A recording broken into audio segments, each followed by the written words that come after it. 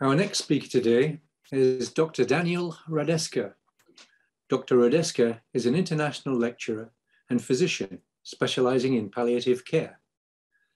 He was trained in hypnotherapy by Michael Yapko and Jeffrey Zieg, and currently serves as secretary of the Clinical Hypnosis Association in the USA.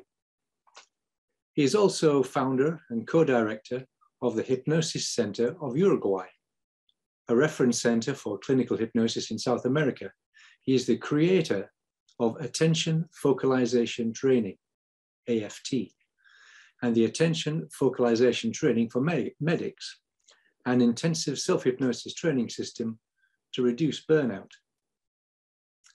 In the abstract for this talk, Dr. Radesca writes, when a patient's condition has evolved to the point where there is no return, they may be struggling with symptoms that can be physically, psychologically, and spiritually burdensome.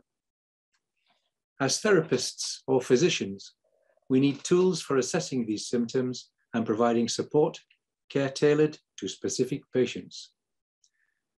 Hypnosis is an outstanding strategy, one we can use to help patients live more comfortably despite their advanced illness. By the end of this lecture, titled Hypnosis in Palliative Care, you will have learned specific techniques for dealing with pain, anxiety, depression in patients with life-threatening illnesses. You will discover the latest research in hypnosis and palliative care and learn the best evidence-based strategies for hypnotically approaching these patients. I pass you over now to Dr. Daniel Radesca for his talk titled Hypnosis and Palliative Care. Hello, everyone. I'm going to share the screen now. Thank you. Hello. Dr. Daniel Radesca, you there? Yeah.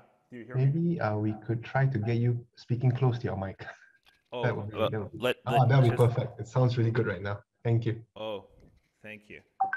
No problem. Wait a minute. I'm gonna try to do the audio settings and all of that. Yeah. Wait a minute. Let me see. Do you hear me better? Much better. Much better. Oh, thank you so excellent. much for that. Yeah. No, that's okay. I'm going to share the screen here. Wait a minute.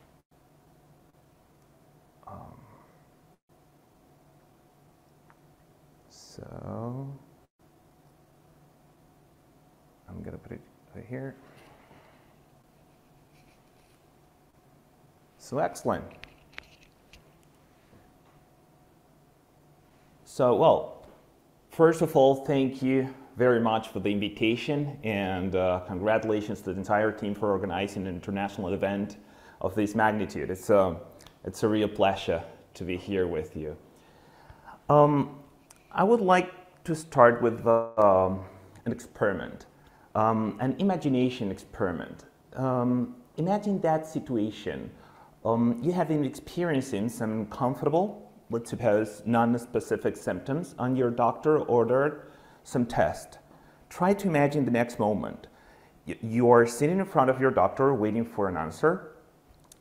And can you imagine that situation? You may suspect something, but you are absorbed, focused, waiting for an answer, when suddenly the first 3 sentences that come out of his mouth are, the results of the test were not good. You have an incurable disease. There's nothing we can do. At that precise moment, an imprint is generated in your life experience, and that can trigger a series of consequences that could have been prevented. Communication in palliative care is vital, just like any medication or procedure. As you know, unintentionally, but very commonly, healthcare professionals design negative yes sets. In this example, it's true that the results of the test were not good. It's true that it's an incurable disease. That's another yes. And therefore, there is a high probability that your mind will accept the wrong idea that there is nothing we can do. Let me say something.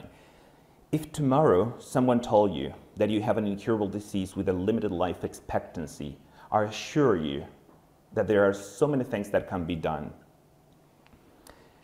I think that most professionals, just healthcare professionals, do not assess the impact that our words have on the patient. For example, in this research, I think it's a wonderful one. It's from 2018. It's a really good one. 53 healthcare, I think it was 53 healthy volunteers were asked to perform movement with the right finger, index finger, against a piston connected to a force transducer. The researchers placed an electrode on the participant's index finger and generated an electrical stimulation. But that electrical stimulation frequency does not have any effect on the strength or anything. But one group of participants received verbal information that the electrical stimulation would have increased their force. That's a positive verbal suggestion. Whereas the other group received a verbal information that the electrical stimulation would have decreased their force. That's a negative verbal suggestion. So we have two groups here with different suggestions, decreasing force and empowering it. And as you can see here, look at the green circles, represent the strength recorded after receiving a positive verbal suggestion. There is no significant difference. Look at the purple triangles and see how just one negative suggestion impacts on their performance. As you can see, the study shows that verbal suggestion play a prominent role worsening the motor performance. That's the nocebo effect. So the words associated with the effects of a treatment should be chosen just carefully in order to avoid a negative outcome. But what is most surprising is that research data shows that healthcare professionals are not aware of the communication inefficacy. Especially in their practice. For example, 35% of cancer patients receiving palliative care believed that their treatment was curative, while in 98% of these cases, the physicians believed that they had correctly described the disease to the patient. So we know that we have to improve our communication. What we say have an impact on patients. That's our reality. As healthcare professionals, we are not aware of our own communication inefficacy. That's the starting point, a fragile communication baseline. So, to clarify terms, let's start by defining what palliative care is. As you can see here, palliative care is an approach that improves the quality of life of patients and their families, especially those people who are facing problems associated with life-threatening illness. It prevents and relieves suffering through the early identification, the correct assessment and treatment of pain and other problems, whether physical, psychosocial, or spiritual. And as you know, addressing suffering involves taking care of issues beyond physical symptoms. Palliative care uses most of the time a team approach to support patients and their caregivers. And this kind of things includes addressing practical needs and providing grief counseling. We offer a support system to help patients live as actively as possible until death. But how does hypnosis fit into this approach? Clinical hypnosis focuses on the World Health Organization global perspective of palliative care. It's, as you can see there, it provides relief from pain and other distressing symptoms. It established that life and dying are an ongoing process, and that's very important here. It intends neither to hasten or postpone death. It can integrate the psychosocial and spiritual aspect of patient care. Hypnosis most of the time offers a support system to help patients live as actively as possible until death. it can be useful as a support system to help the family cope just during the patient's illness and their own grief. And we use a team approach to address the need of patients and their families. And obviously, hypnosis enhances quality of life. But here we have the possible application. Hypnosis is used synergistically with other treatments in clinical practice. It can enhance the use of medical advice as well as pharmacological and non-pharmacological interventions. So the possible applications of hypnosis in palliative care and supportive care are symptom control. Here we have the nausea and vomiting, pain, fatigue, breathlessness, and poor sleep. Managing adverse effects or fears about treatment, anticipatory vomiting from chemotherapy, needle phobia, mask phobia, and for example, fear of enclosure MRIs. It reduces medication needs during procedures. It can be an adjunct or a replacement, as you can see to sedation during gastroscopy, colonoscopies, and minor surgery. Hypnosis supports self-management of difficult situations or feelings such as depression, stress, anxiety, fear, panic, managing difficult personal relationships, and so on. And it can improve general health, for example, supporting exercise, eating habits, and sleep quality.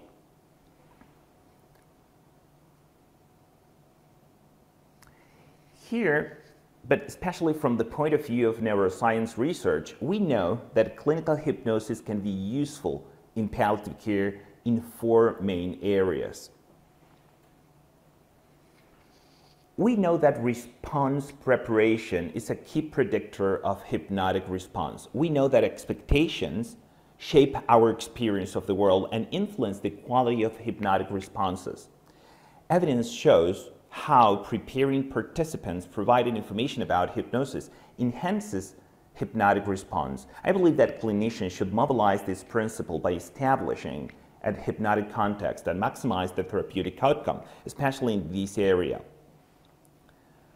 The mental imagery and hypnotic response, that's very important, but because when we talk about mental imagery, it refers to the generation of internal mental representation as a perceptual experience. For example, evidence confirms that mental visualizations represent a powerful mechanism for regulating pain. And that's very important, especially when we are talking about palliative care. Regulation of hypnotic processes. One striking feature of hypnosis is that hypnotic suggestion can regulate automatic cognitive processes. Practitioners can use this aspect of hypnosis as a tool to target ingrained thought patterns and maladaptive behaviors that have become highly automatized, such as rumination. In palliative care, where patients must confront the psychosocial, existential, and physical aspect of the dying experience.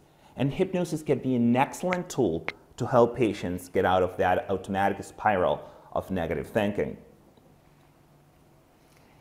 And last but not least, the precision of hypnotic response. And that's very important because hypnosis can selectively target precise moment and especially precise mental processes leading to focal outcomes. The research shows that a suggestion can lead individuals to achieve a variety of very precise hypnotic responses. For example, empirical evidence demonstrates that this precision impacts at many sensory domains, cognitive processes, and ideomotor processing. So, hypnosis has the potential to dissociate between subjective and sensory experience. This holds powerful clinical applications for palliative care.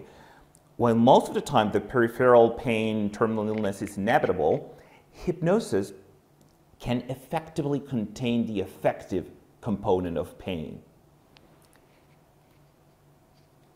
But, you know, we talk about hypnosis and it's all the wonderful things that we can do with, but despite its potential advantages, hypnosis is not widely used in palliative care. This is mainly due to 3 reasons. It's not routinely introduced as a therapeutic option in medical schools or on specialist training programs. It may also be because it's misunderstood or stigmatized by its unfortunate associations in the line media with the show business. And because hypnosis lies under the myth that the client hands over control of their mind to another powerful individual, who is, in his imagination, forces him to perform acts antithetical to his belief system and normal behavior. So I believe that the first step for hypnosis to access healthcare system is to organize meetings with leading professionals and the general public with the aim of creating informative talks about hypnosis as a tool, creating a special section with those talks to remove myth and talk about the real scope. So now let's suppose that tomorrow you have a patient with a life-threatening illness. What would be a basic structure of a first session? Look at that 5 points here. It's very important because I think that that's a very simple structure that it's very useful most of the time. I would like to share that basic structure that I use, I think, 80% of the time in the first hypnotic session in palliative care. The key here is to keep it simple, as you can see.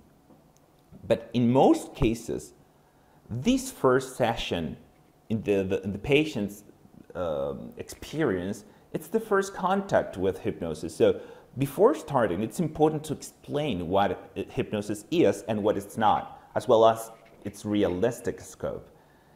So, but before I start, as you can see, that's not the point number 1. That's the point 0. I would ask them to describe the place where they think they will be most calm, peaceful, and relaxed, or the perfect place for them to spend their time. Besides, I would ask them to nominate a color that represents fear, stress, or anxiety, or anger for them, just their strongest negative emotion. This is often red, black, or gray, but it doesn't matter. Then I ask them to nominate a color that represents peace, calm, or relaxation. I suggest that they can close their eyes, and that's when the induction starts. I ask them to start breathing in the good color and breathing out the bad one, with the suggestion of feeling increasingly relaxed. Then, most of the time, we will go deeper by going down to stairs. This is usually, they usually go down 20 steps. And with each number, it's synchronized with each exhalation. And when we finally reach step number 1, a door opens and the person can enjoy their safe place. The idea here is to use the patient's words and avoid describing specific scenes that most of the time may separate them from their inner process. Once they are there in their special place or safe place, I would start giving tailored suggestions and specific imagery based on what the patient and I have discussed beforehand. One particular feature of using hypnosis, that's the point number 5, is to implant post-hypnotic suggestions. That is, as you know, actions that the patient can take after the session has ended, link it to an everyday activity. For example, every time you turn on your computer, you will remember how you're breathing in your good color. Or every time you wash your hand, you will remember how you're washing away your fear, and so on. The idea here is to relate one thing with another one. And as you can see, I believe that this is a very good structure to start with and allow us to adapt it to each patient. That in most cases, I personally believe that the first session, something like that, should not exceed 15 minutes in length, because it just keep it simple. That's the idea here. But although this is a basic structure, the approach to the patient will depend on what stage they are in. And we are not talking about the stage of a cancer or something. That's different. Here we have what we have been working with for a long time, but it's the 4-stage crisis model. This is a naturalistic, solution-oriented model of hypnotic intervention. Let's start defining crisis in this case. Crisis is defined as a response to hazardous events and its experiences as a painful state.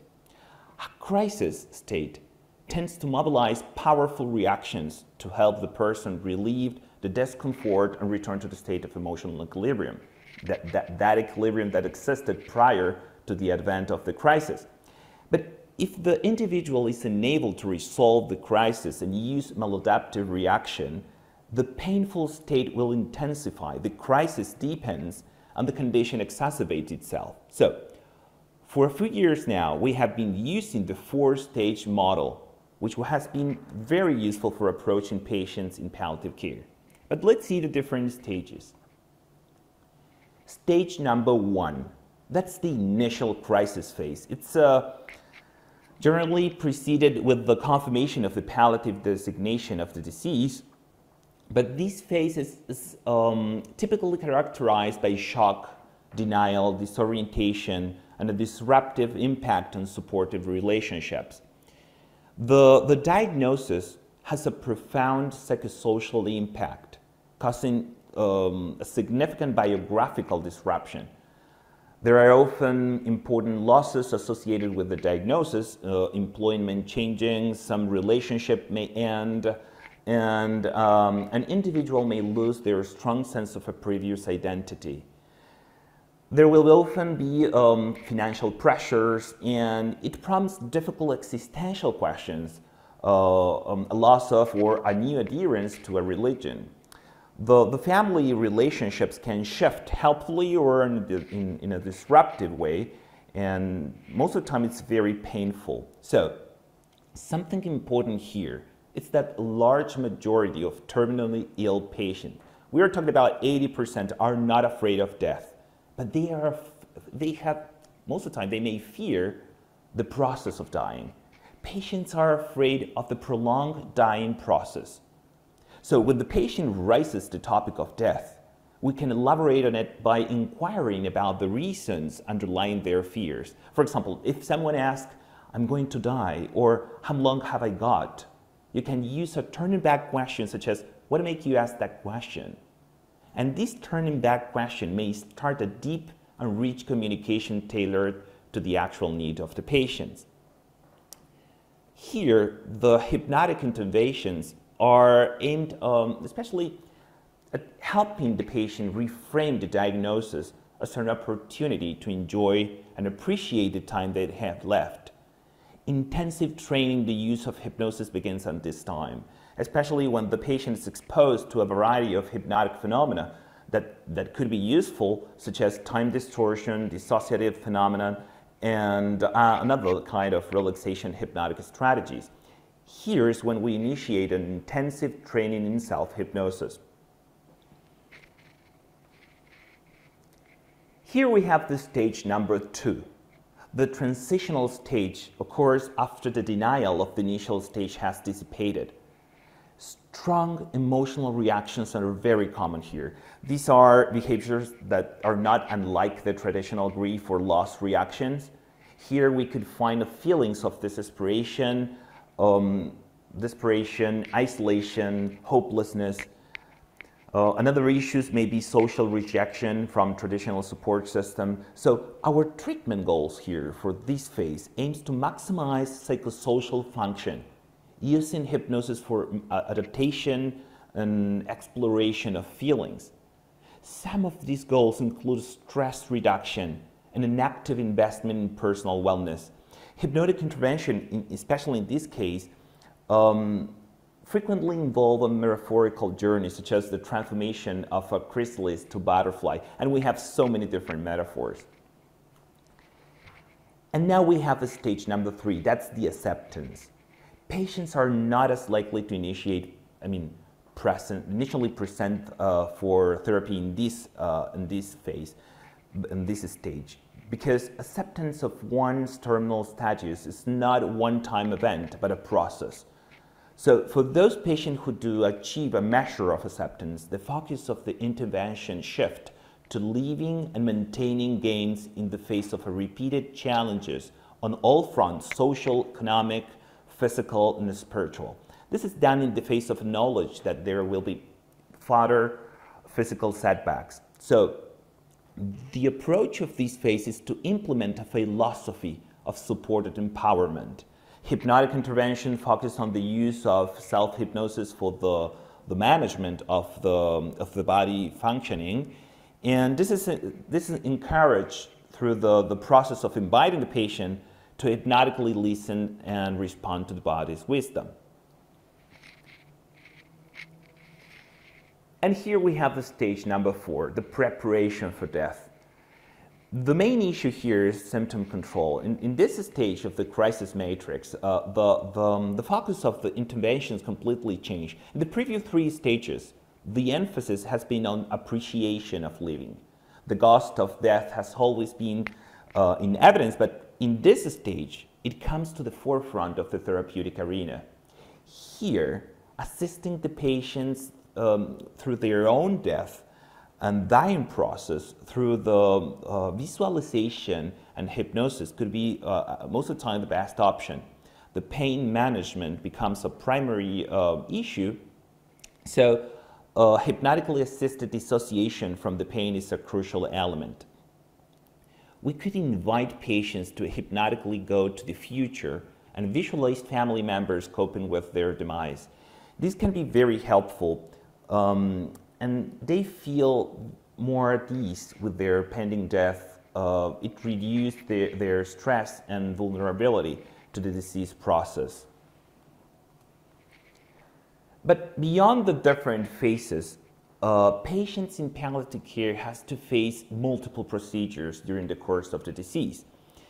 In this case report, the midline catheter was the intervention tool chosen by the medical team as the most appropriate for applying intravenous drugs in order to relieve symptoms, which was the main objective of the treatment for this patient. But after a failed attempt to place 2 central venous catheters, the patient exhibited high anxiety and refused its placement. In this study, it has been shown that clinical hypnosis is a simple intervention that it's easy to apply, accepted by the patient, which solve the phobic behavior associated with puncture procedures and improve patient general well-being. Long story short about that patient, the patient was able to achieve better control of his symptoms and greater comfort at the end of his life. This was a non-randomized clinical trial because participants could choose, in this case, that's why it was not non-randomized, could choose which group they wanted to be. So the researchers organized 2 groups, each with 25 patients suffering from severe chronic illnesses, especially those who are evolving into pain and anxiety. But all the patients of both groups were treated as outpatient referred to a pain therapy clinic with conventional pharmacological therapy, opioids, NSAIDs, and corticosteroids. But for 2 years, a series of weekly 2-hour workshops were conducted on chronic pain assessment and the management of anxiety. And in this group of patients, they use some different kind of tools with hypnosis and self-hypnotic techniques. As you can see there below the blue arrows, that work demonstrates that clinical hypnosis is an emerging field for pain and anxiety relief as an adjuvant therapy to medicines in palliative care. And all that was in just 1 year. Dr. Daniel, oh yeah, sorry to interrupt you. Just a polite reminder that we've got about 5 more minutes.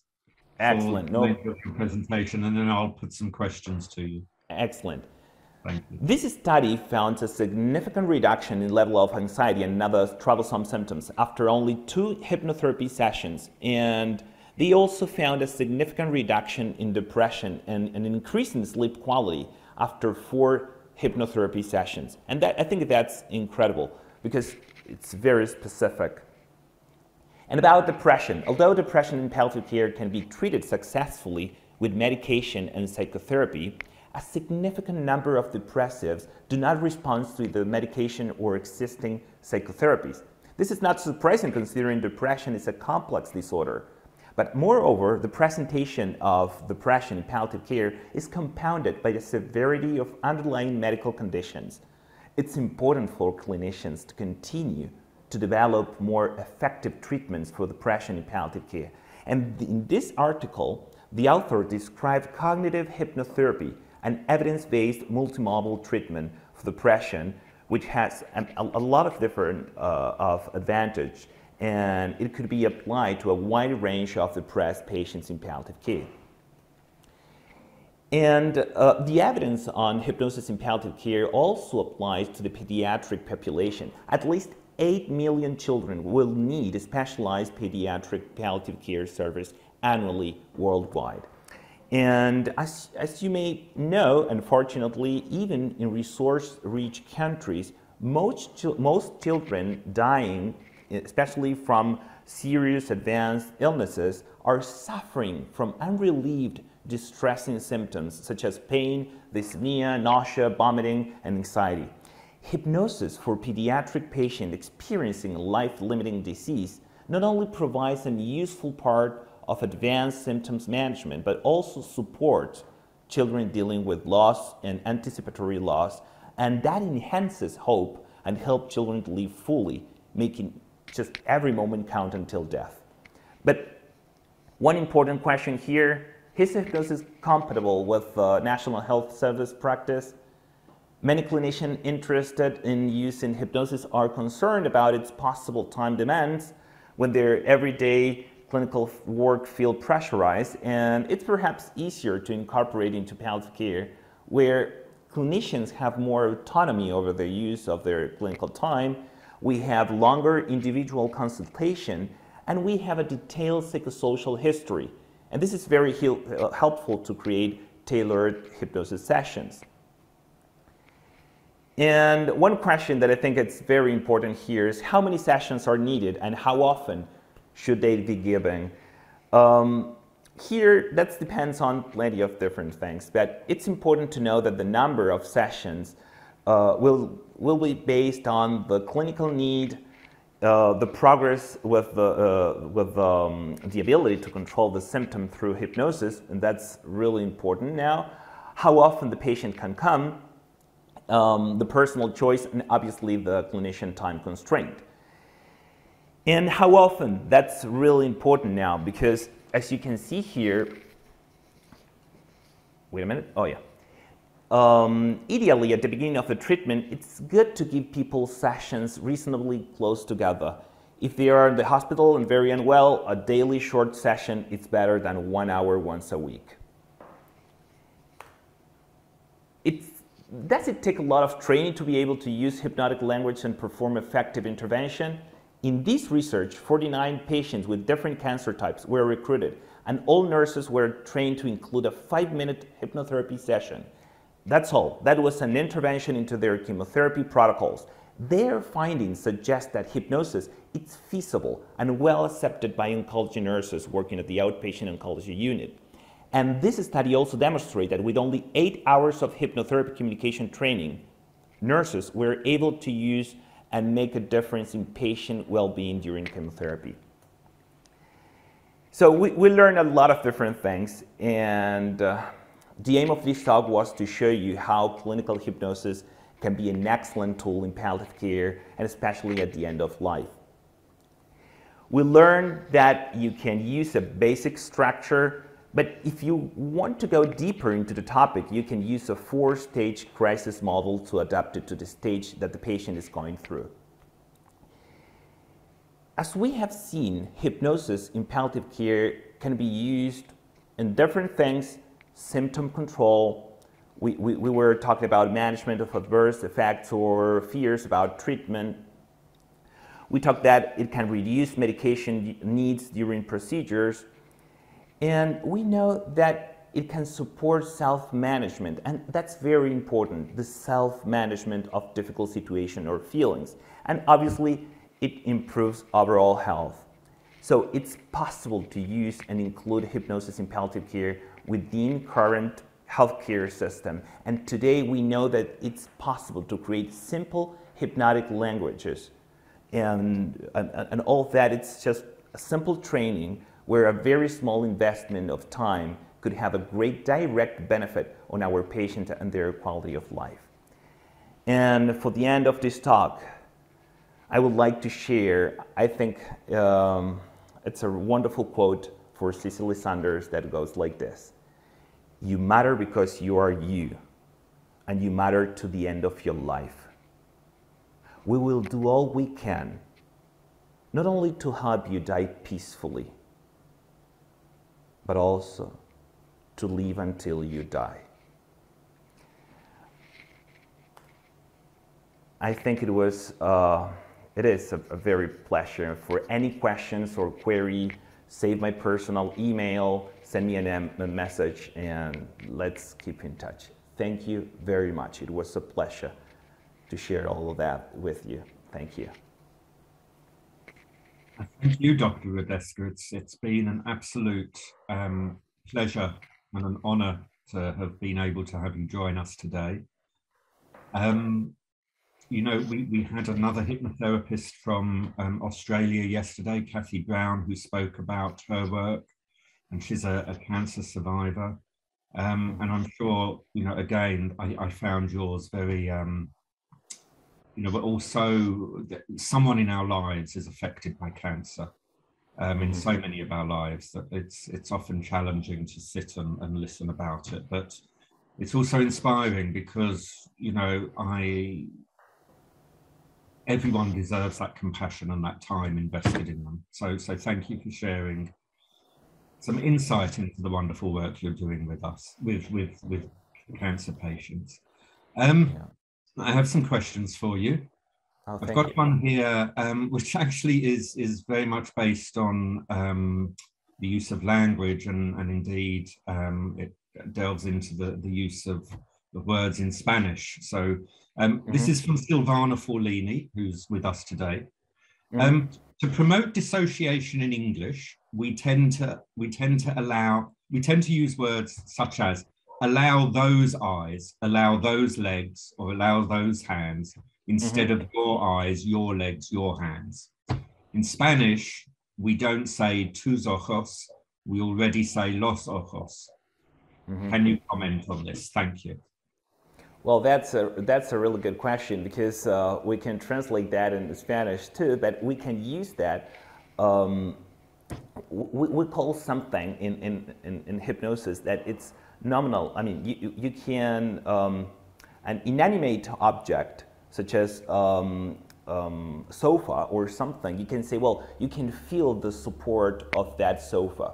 That's one way to create some kind of animation and give some kind of power to something that it's an inanimate object. That's one way to dissociate, and we can do that in Spanish. We can say something in Spanish. I'm going to say that in Spanish too, but it's for her. It's you can say, puedes permitir que tus ojos. You can allow that your eyes. O puedes decir esta frase. Puedes permitir que los ojos. In Spanish, it's closely the same, but it's not exactly the same, because you're separating from the experience. And we have so many different ways just to split the person and dissociate from their own physical reality. And I think it is possible. And if you have any doubt or something, just send me an email and we can talk that in Spanish, especially how to do it. But there is no problem. I think it's possible. We can do it. Thank you. I've got a couple of questions here related to hypnosis and faith. So I'm going to put both of them to you because they're both quite linked. Got one here. Do you have any thoughts on acceptance of hypnosis by different religious institutions? And well, no, sorry, go on. No, go on, go ahead. Sorry to interrupt. And I'm just trying to find the other one that we've got here. Yes. How do you integrate faith and hypnotherapy, especially hypnotic suggestions and cognitive processes? Well, that's a really good question. I think it's really important, especially because I do not try to impose, and especially I do not link both worlds together, because sometimes if we are not really involved with different religions, we can make a mistake, and that's not really good when we are talking about belief systems. So I do not do that most of the time, but if I believe that I know something that it could be useful for that person, especially, for example, you can use a lot of different kind of metaphors in different, depending on different language or different religion or different. In Hebrew, for example, you can, we know that there is no dirty words so it's a sacred language, and so I don't know in another language, but it's I know that in Hebrew that there is no dirty words. So when we know that something, we can protect a language.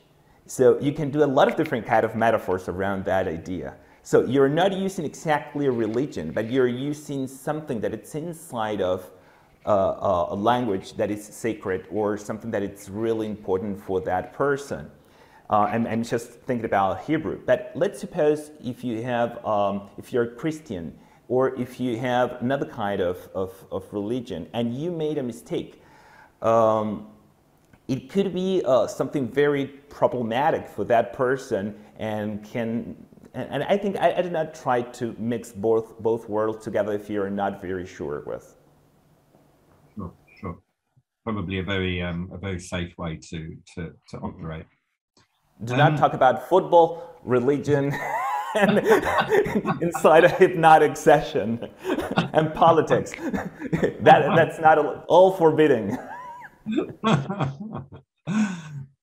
We have another question here. You did touch on it, but I'll ask it again. This is from Felicia Davis, who's with us today.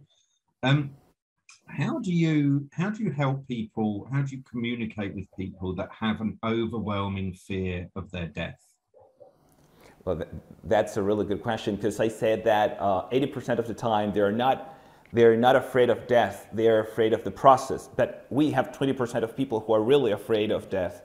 And I think that we need some simple ways to do it. I think that we have to incorporate all the word death inside of our vocabulary, especially because it's something that it's inevitable, and we have to face it at least one time in our lives. So we need to do it, and we have to talk about it. There are so many things. I think there are a lot of different kind of techniques, especially in some therapeutic structures or technique. ACT has so many strategies just to know how to use hypnotic. It's not a hypnotic, but I mean just some strategies to talk about death itself. But I want to do something. I want to tell you something. When someone told me, I'm very afraid of dying, I would ask that question most of the time that I told you later.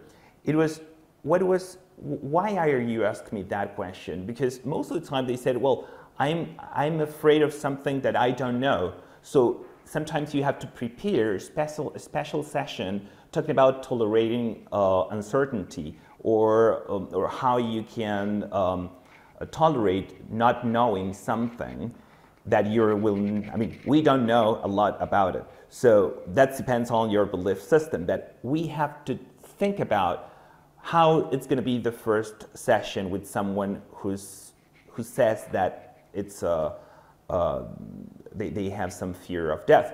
Most of the time it's intolerance of uncertainty or ambiguity. We have some problems about trauma or some experience in the past that it was difficult, and they have that idea that death is like that. So we have to analyze and just go deeper to know what is going on there. Okay, well, thank you for that wonderful insight. You've handled a very difficult subject very sensitively. You know, you've given a lot of people here a lot of food for thought and a lot of advice and insight. We've now come to the end of our slot. our scheduled time slot, Dr. Radesca. May I respectfully ask, we've had quite a few people put in some very complimentary stuff about your slides into the chat.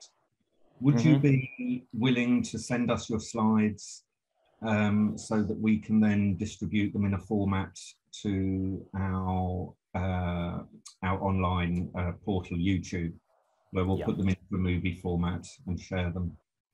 Yeah, and yeah, of course, no problem. Just you can share it. Yeah. Thank you very much. And for our audience here today, Daniel, Dr. Daniel has very kindly agreed to be in one of the network breakout rooms at the end of the conference. So if you've got any further questions for him, you can either drop them in here or you can put them to him yourself when you go into the breakout room. And for now, I shall hand over to Tom, but thank you again, Dr. Radesca. Thank you all. You're welcome. It was a pleasure. Thank you very much.